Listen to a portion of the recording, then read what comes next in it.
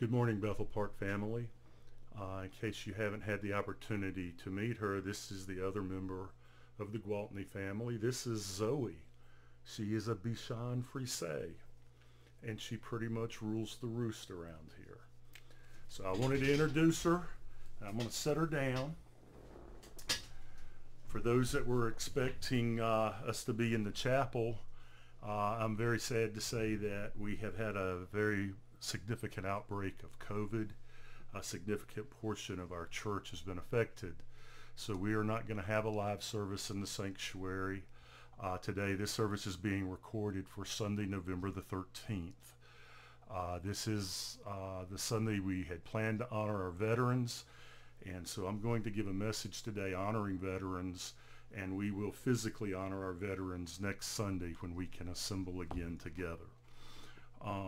And so for just a moment, for those that are listening, if you would like to get a candle, and traditionally when we were having to do services this way during the pandemic, we would invite everyone to just bring the light of Christ into their homes like we do into the churches.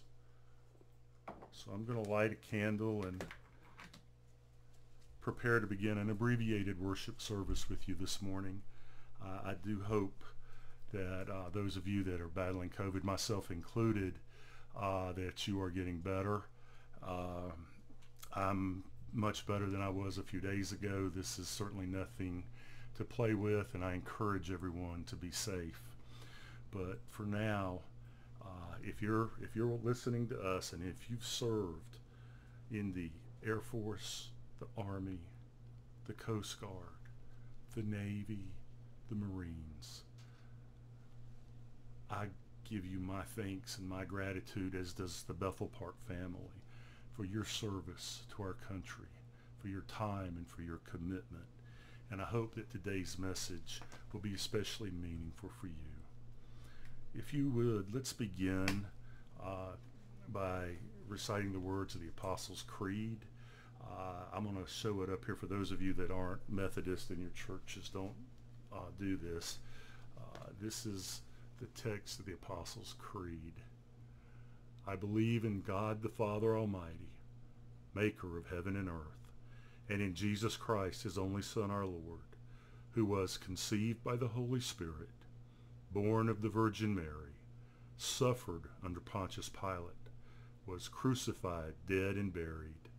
The third day he rose from the dead. He ascended into heaven, and sitteth at the right hand of God the Father Almighty. From thence he shall come to judge the quick and the dead. I believe in the Holy Spirit, the Holy Catholic Church, the communion of saints, the forgiveness of sins, the resurrection of the body, and of the life everlasting. Amen. Amen.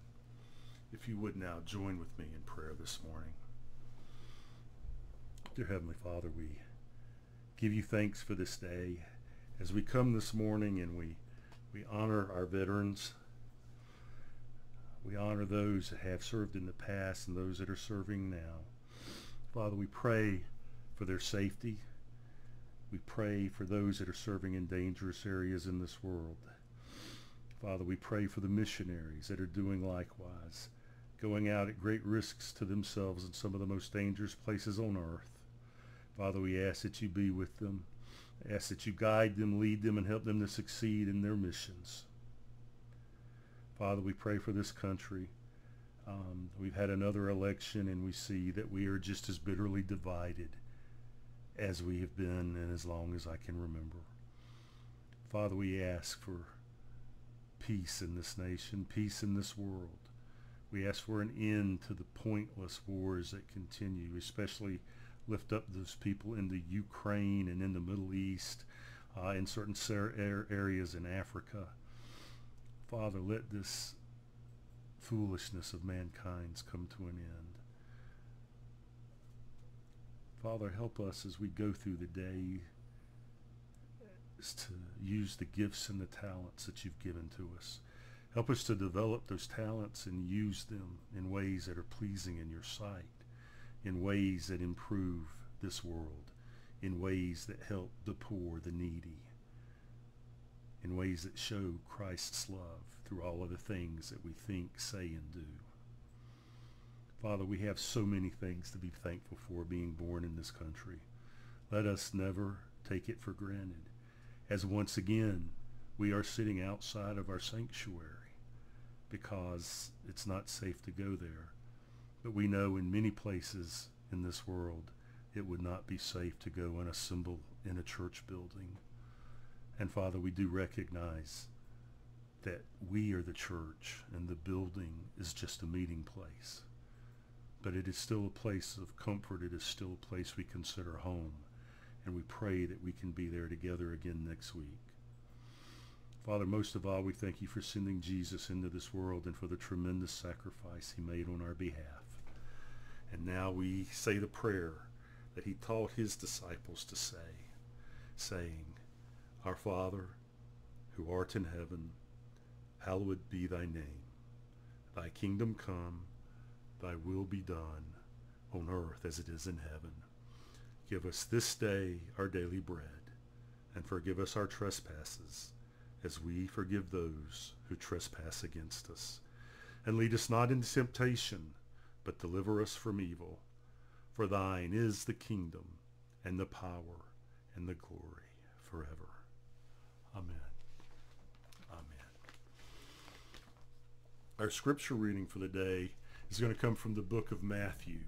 It's Matthew 8, verses 5 through 13. And I give you a second to find that since I didn't announce it ahead of time. It's Matthew 8, verses 5 through 13. And this morning I'm reading from the NIV translation. So it says, When Jesus had entered Capernaum, a centurion came to him asking for help. Lord, he said, my servant lies at home paralyzed and in terrible suffering. Jesus said to him, I will go and heal him.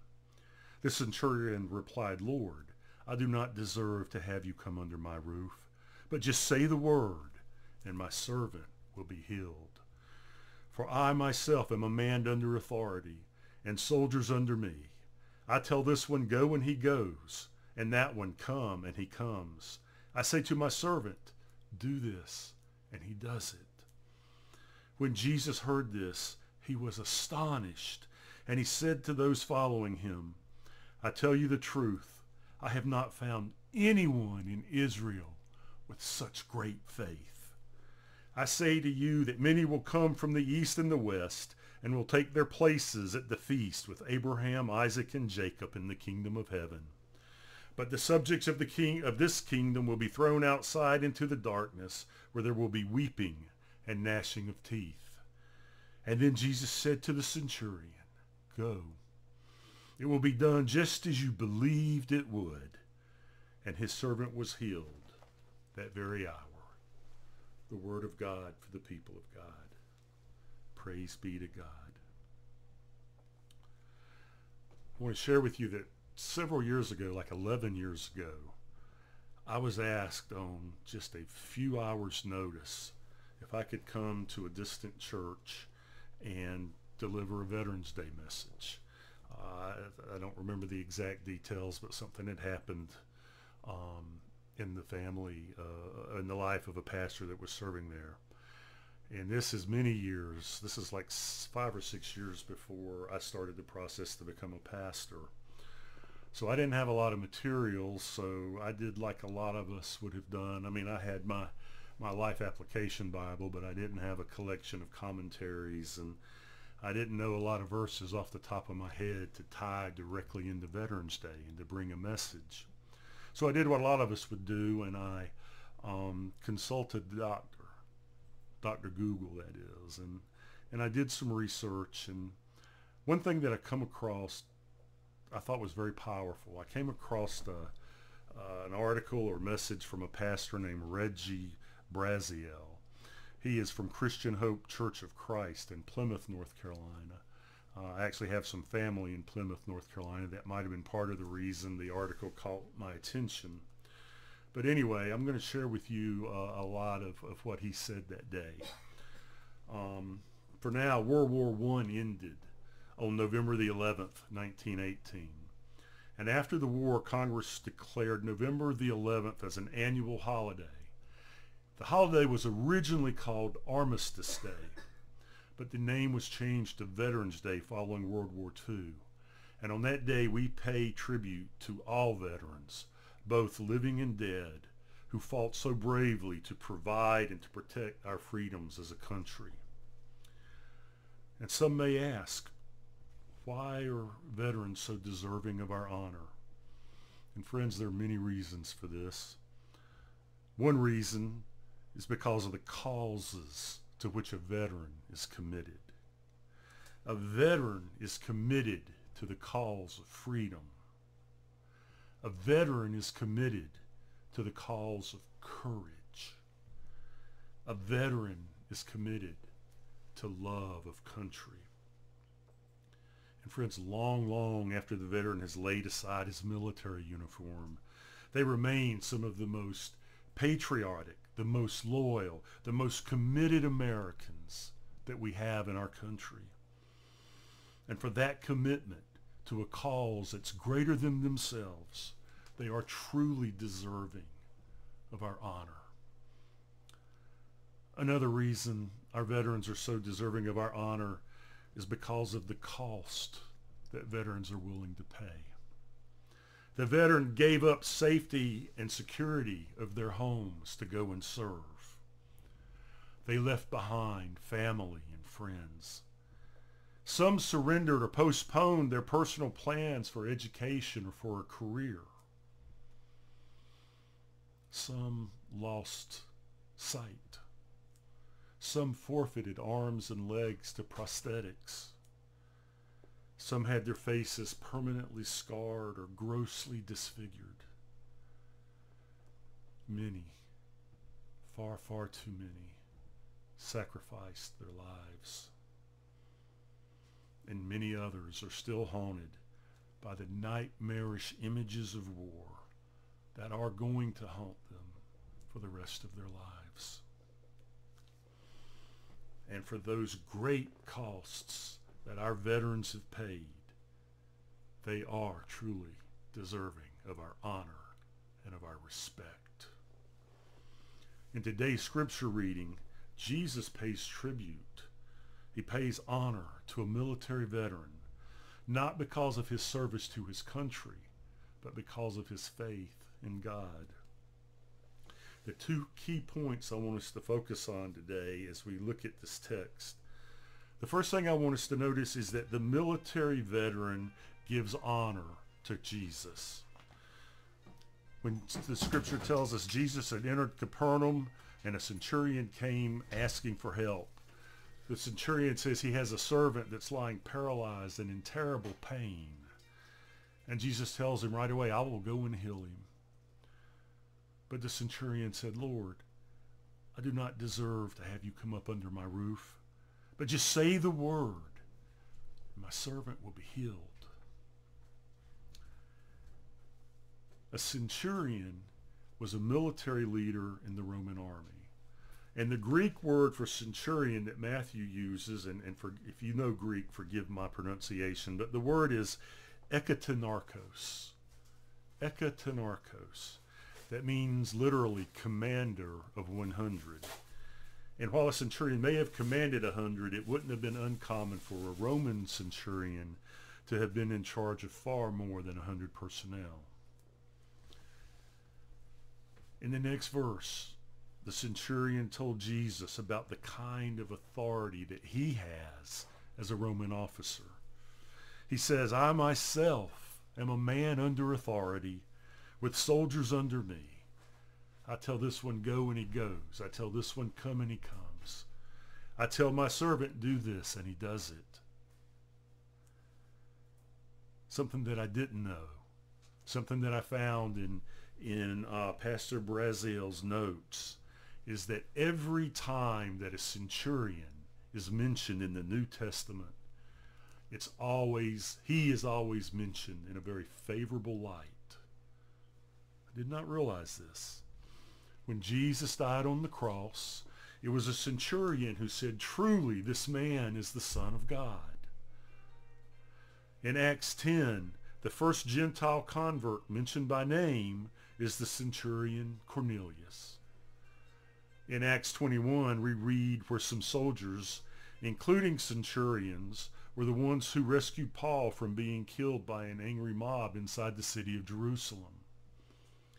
In Acts 23, we read that it was some centurions along with a band of more than 200 soldiers who provided Paul with a military escort to Caesarea, where he was brought before Felix the governor. And again in Acts 27, Paul and a group of prisoners were being taken to Rome, and they were shipwrecked off the Isle of Malta. The soldiers that were escorting the prisoners wanted to kill them all to keep them from escaping. But a centurion aboard the ship convinced them not to do that, primarily because he wanted to spare Paul's life.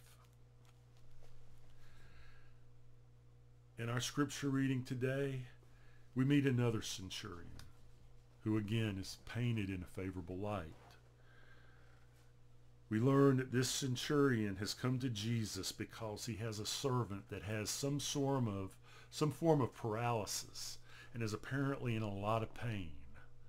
The Greek word that Matthew uses for servant in verse 6 is generally translated as boy or as one who is loved like a son. So this isn't just any old servant. This is somebody this centurion deeply cares about. So Jesus, seeing the love and the compassion that this rugged military veteran has for his suffering servant, immediately says, okay, I will come and heal him. But then notice the great honor that this military veteran gives to Jesus in verse 8.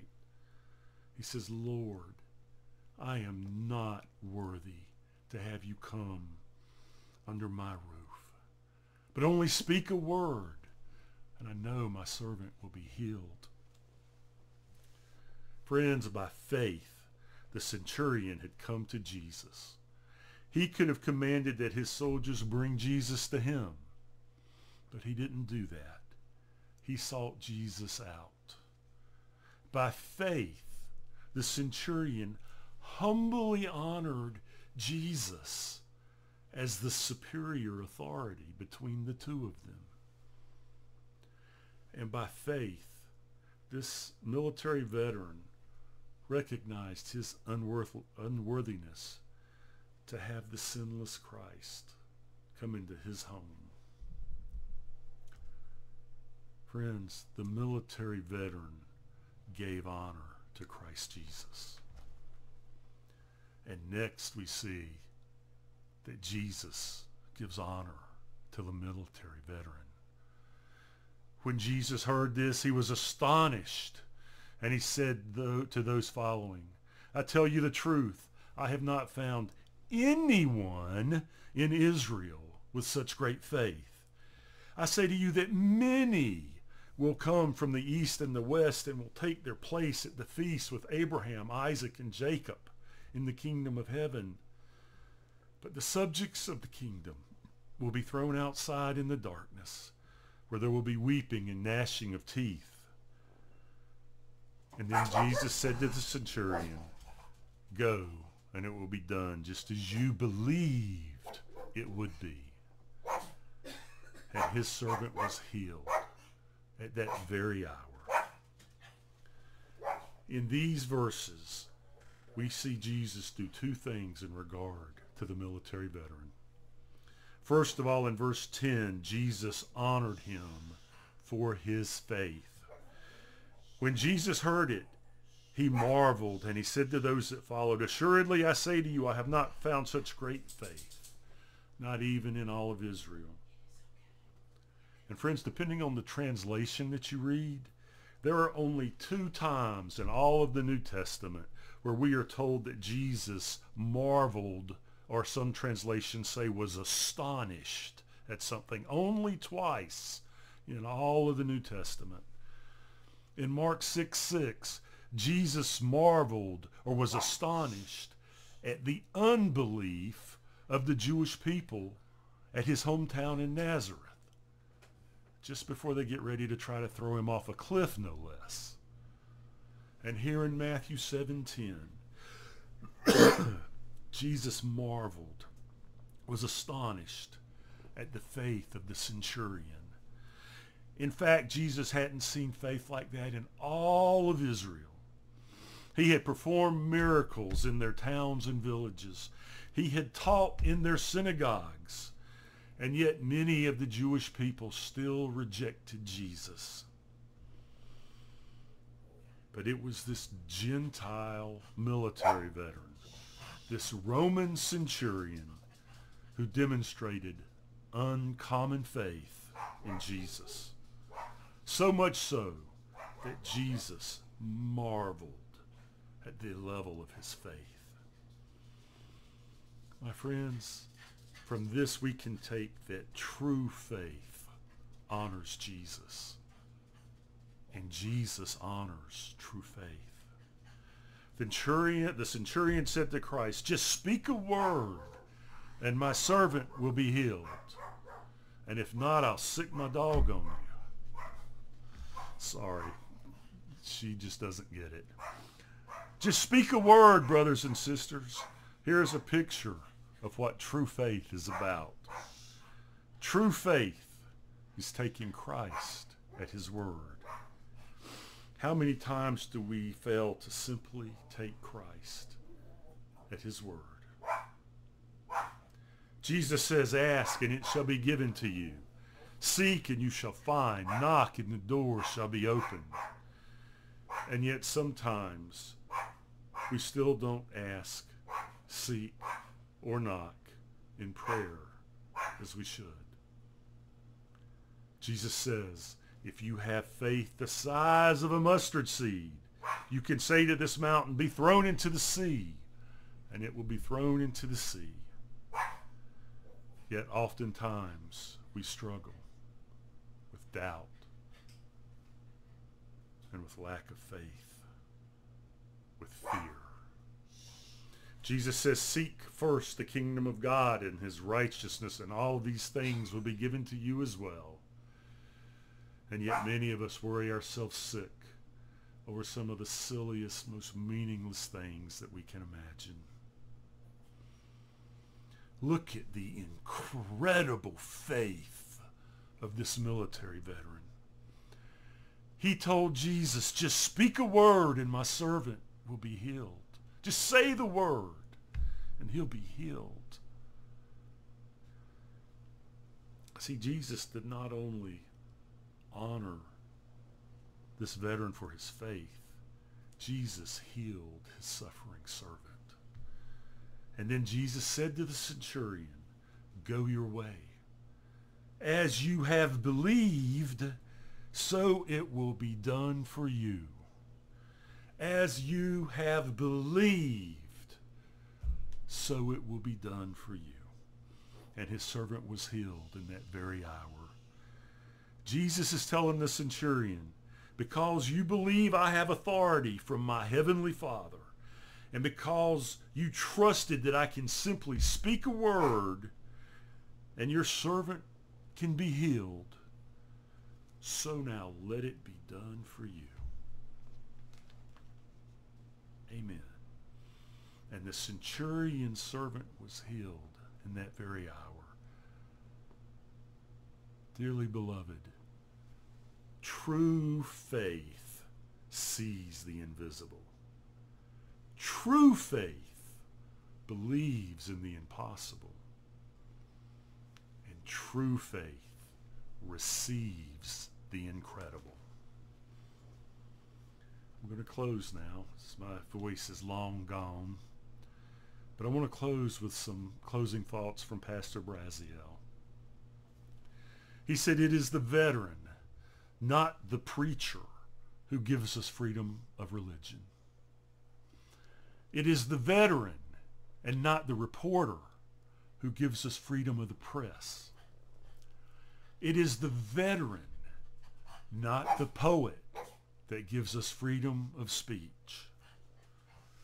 It is the veteran and not the lawyer who gives us the right to a fair trial.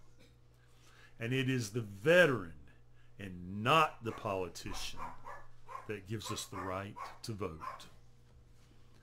It is the veteran who salutes the flag, who served under the flag, and who gives us the freedom to proudly wave our own flags. My friends, today we honor our veterans as they are deserving of our honor, but we worship Jesus Christ, who is our Commander-in-Chief. I want to thank everyone for being here under these unusual circumstances. Hopefully we can be together again next week in our beautiful cemetery at Bethel Park. And on that day, we will honor the veterans of our congregation. We will salute them and have them stand as part of our service. Until that time, I ask that all of you be safe. This latest form of the vaccine went right through our church, vaccinated or unvaccinated. So be careful while you're out. Do all that you can to keep you and your family safe. And for now, and do please keep my congregation, so many of us with COVID, in your thoughts and in your prayers. And now may the Lord bless you and keep you. May he make his face to shine upon you and be gracious unto you. May he lift up his face towards you and give you peace, both now and forever. My friends, take care until we meet again. Amen.